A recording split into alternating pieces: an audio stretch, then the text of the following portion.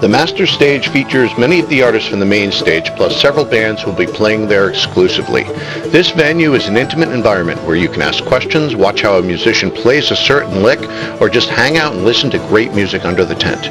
You never know who might participate, and musicians always enjoy the informal, friendly atmosphere too. It's wonderful to see your favorite band on the main stage, but at the Master Stage it's up close and personal. Backed by popular demand, each evening the Master Stage is the place to enjoy showcases by must-see up-and-coming regional bands. We hope to see you there.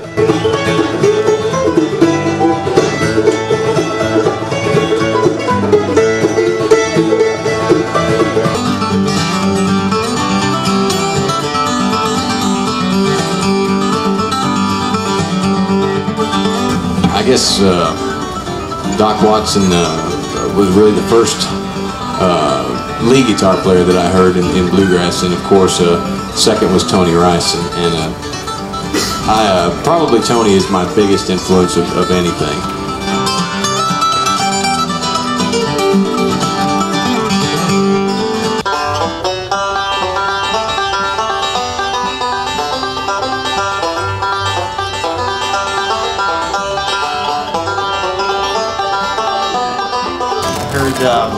When I heard Flat Scruggs at Carnegie Hall for the first time, that is what lit me up to want to play the banjo. I started taking lessons, but it didn't make a lot of sense to me.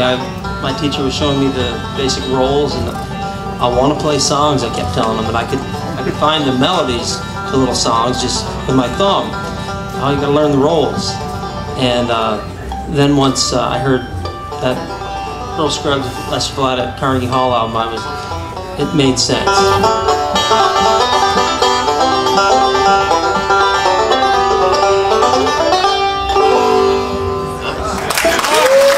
Thank you.